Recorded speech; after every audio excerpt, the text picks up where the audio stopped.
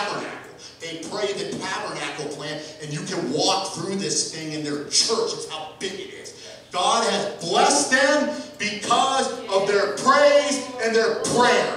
He has blessed that church. And he can bless this church if we all get together and do the same thing with no excuses, because we tried it before. I'm just going to let that one out. Yeah, about 2 months in. I can't make it. I can't make it. I can't make it. It doesn't work that way. Praise him continually, and he will bless you. He will bless Evening Light Apostolic if you keep his praise continually on your lips.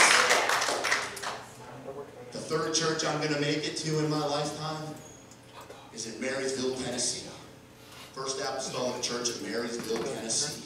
Anybody know what the church's nickname is? Anybody ever seen videos of this place? They call it the Taj Mahal of Pentecost. The place is absolutely amazing. I watched a men's conference that was videoed there with Brother Chesser.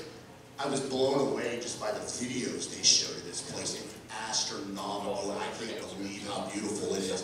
And I'm going to go there and worship. I'm going to praise, and I'm going to thank God while I'm there, because he's blessed them with that great big church. And you know what else I'm going to see in my lifetime? I'm going to see our brand new facility out here where everybody gets together and starts praising for it. And God's not spinning around. You'll get the building. You'll practice it. We don't need a big fancy church to get it started. What we need the world to know, what we need Niles, Ohio to know, what we need the Mahoning Valley to know, is that there's a little bitty church on the dead end of 5th Street up on the outskirts of Niles, Ohio. And it ain't real fancy, but there's a group of people in there, a body of believers. And more than anything, what they do, they know how to pray. They know how to worship. They know how to minister to Jesus. Because when you praise, when you worship, you'll start spinning around. Listen to me. I want the world to know that at Evening Light, when those people praise, you can have a junkie come in with fresh needle tracks in their arms, cocaine powder rings under their nose. Old boy can walk in, tore up, drunker than Yancey talking on the Baldwin sisters recipe. I mean, tore up from the floor up. And he can, listen, and when this church gets to praising, and God gets to spin around, some people will leave out of here, stone cold sober, speaking in tongues, dripping wet, after we baptize them in Jesus' name. We don't need a fancy building. What we need to understand is we must go through Judah. We must praise him. If you believe that, praise him.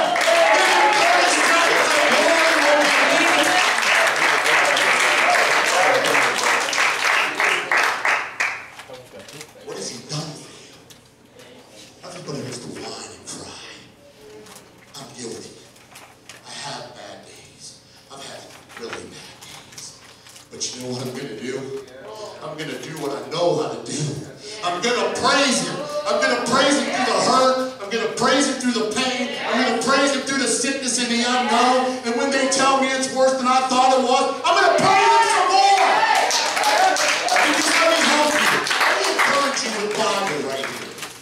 John, you know, the Revelator, wrote the book of the 7 seals. John saw heaven. John saw the pearly gates, the jasper walls, the gold street. He's seen the mansions that wait on you. But John saw something else in heaven. It says John saw a group of people. They were innumerable. There were so many they couldn't be counted. They were of all different kindreds. They spoke all different languages. It's Revelations chapter 7 if you're writing it down. John saw this group of people. They were all wearing white robes. And they all had palms in their hands. And the angel said, John, who are they? And John said, I don't know. Who are they? Let me explain it to you. They were wearing white robes. They were all washed in the blood of Jesus Christ. They were spotless white and filled with the Holy Ghost. It said they had palms in their hands. They were praisers and worshipers. Remember when he rode into Jerusalem on the donkey? They threw the palm leaves and said, Hosanna. They were praisers. They were worshipers. But then John said, who are they? Who are they? And the elder said, these are those that have been through great tribulation. And we automatically want to think the great tribulation. And the Bible doesn't say that. It says they were those that had been through great tribulation. Not 7 years, not 70th week of Daniel, not Jacob's trouble. Tribulation. The word, burdens, afflictions, and troubles. That's what the word meant. So guess what, Holy Ghost filled saint of God, washed in the blood of Jesus Christ with your pearly whites on, ready to go to heaven, praising and worshiping. If you're going through hell on earth, if you got a little trouble, you want to stand up on your feet, lift your hand, and shout hallelujah, because you're just being qualified for glory. They went through the trouble. They went through the tribulation. They were burned. They were beat down and busted, but yet they came through.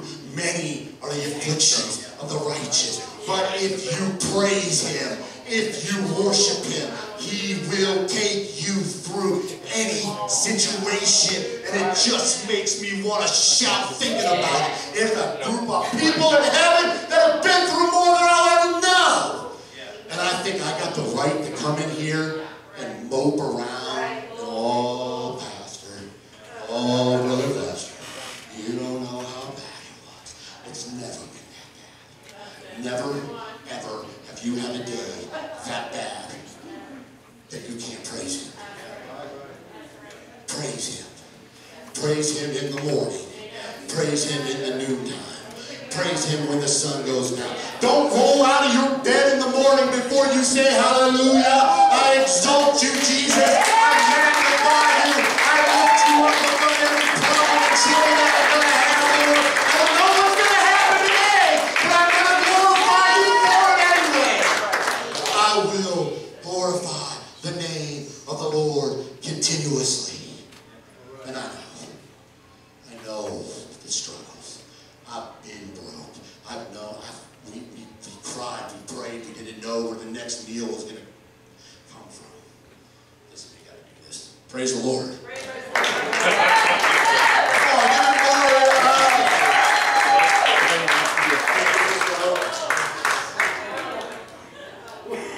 We're getting there. We're getting there on that. So let's try it one more time. Give the Lord a hand clap of praise, God.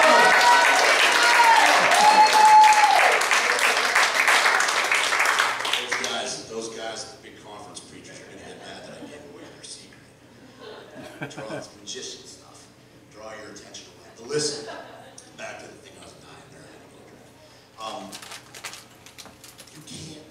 We can't let our bad days, we can't let our hard times determine our level of praise. I'm not here to tell you to praise. I know you know that. What I want to tell you right now is it's time for you to elevate your praise. It's time for you to take your praise to the next level. Because God will only bless you, I promise you, if you offer up praise. You must go through Judah. And listen, don't let some dried up, washed up saint of God, holier than thou, sitting on a pew for so long, you got to blow the dust off of them when they move. Try to put down your worship. Don't let them do it. You worship how you worship. You worship in spirit and in truth. Listen, I cry like a baby. I snot all over the place. Don't get by me over here. Des screams and backs down the aisles, and I love it. Don't let somebody stop your praise. Sister Kay karate chopped me on the way up the aisle. But I didn't think, don't stop doing it because you karate chopped me. Keep karate chopping me, Sister Kay. Keep praising. Do not let somebody offend you. Don't get mad because somebody says you look funny, you're too loud. Listen, let me tell you a story. And I'm not gonna quote it, and there's a good reason. I'm not gonna quote this story. But a preacher told this story. He said he got a brand new convert in his church. Somebody came in, old boy was bad shape. Come to church a couple times, came to the altar, repented, got baptized, got filled with the Holy Ghost. He said this young man was on fire for the Lord. He ran, he jumped, he shouted, he sang, he made laps around the building. He said this guy was giving God the praise that he deserved. And he said he had one of those old saints on the pew that hadn't moved in 100 years. That he said if the place was on fire, they would have there. He couldn't get them off the pew. He said one day after service, this old saint lady comes walking down to him. She says, Pastor, I got to talk to you for a minute. She said, that guy, he bothers me. He said, he's too loud. He runs around too much. He said, he knocked so-and-so's purse over and spilled all her stuff out into the aisleway. She said, you need to do something about this guy, Pastor. And he thought, I thought to myself, oh, you're crazy, you old bat. But he said, okay, let me look into that. He said, the very next service, here come that new convert, marching right down the center aisle. He said, Pastor, I want to talk to you. He said, what do you want to talk about? He said, those people up in the back, he said, they never praise. They never worship. They never clap their hands. They never shout. They never sing. They never do anything. He said, do you think it would help if I went up there and sat by him? And he said, I looked at him and said, I sure do. Let's try it today. Listen, his point was, he would rather deal with that guy running around his church knocking people's purses over. Let me tell you something. Real praisers don't care about your purse. They'll step on their shoes on their way out to the aisle, take your purse out there, and dance all over top of it. They don't care about you. If you don't like a praiser, get up and move. Go find a deadbeat corner of the church somewhere. But don't you ever try to hinder somebody's praise and worship. And don't let anybody ever do it. It's dangerous. It's very, very dangerous for you to try to hinder somebody's praise and worship to God. Brother Austin, I got about a few more minutes, so you guys get ready. Because they always take longer than I preach, and then I'm up there trying to stall that. And I'm not good at it. This guy. This guy. 2 Chronicles 13, verse 13. There's a story. It's about Israel and Judah. At the time, they were divided. There was Israel and 11 tribes in the north, and Judah by themselves in the south. There was two kings. There was King Abijah in Judah, and there was King Jeroboam in the north with Israel. And get this, Jeroboam's name means the people are content. Here's what happened. Israel, the 11 tribes in the north under Jeroboam, they got comfortable. They got complacent. They got lazy. They didn't want to offer up praise. When they were supposed to go down to Jerusalem to praise, Jeroboam said, we're not doing that. Jeroboam made 2 golden calves, and he said, these are what you'll worship. These are the gods you worship. And you know what the people said? Because they were comfortable right where they were, because they quit praising, because they wanted to sit right on their pews all nice and comfortable, and they were worried about what somebody else might say. They were worried about what this crooked king was going to say. So you know what they did? They started worshiping the golden calves, the 2 golden calves that Jeroboam made. They quit going to Jerusalem to give praise to God. The Levites tried to warn them. The man of God tried to talk to them, but they became so complacent where they were. They were so comfortable there that they wouldn't listen to the Levites. They said, no, we're going to keep worshiping this. They told them it was wrong. They told them there would be wrath. Don't ever let yourself get so complacent that you can't listen to the man of God when he tries to correct you. It's very, very dangerous. Watch where you step. But here's what happened next. The Levites said, we out. They said, this ain't right.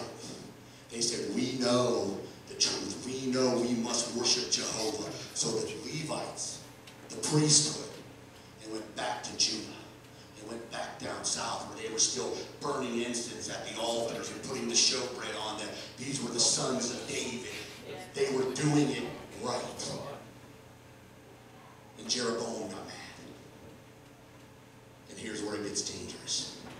Jeroboam got so bold that he wanted to attack Judah.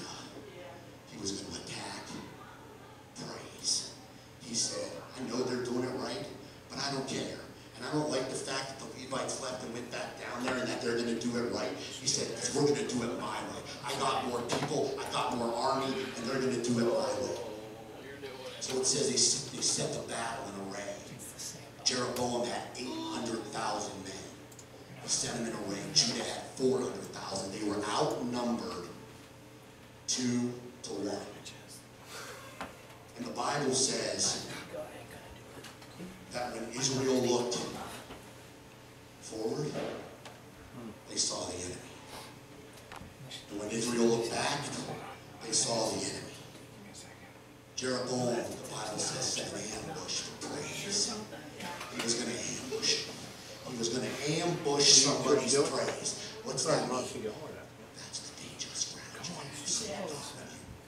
When you try to stop somebody's praise, don't you ever try to ambush somebody's praise just because you don't want to do it, just because you're comfortable and lazy and complacent. Right, you're mad at me, but if that's where you're at, don't you try to tell somebody else that they can't praise and shout and worship and give God the glory because they're thankful for what He's done for them.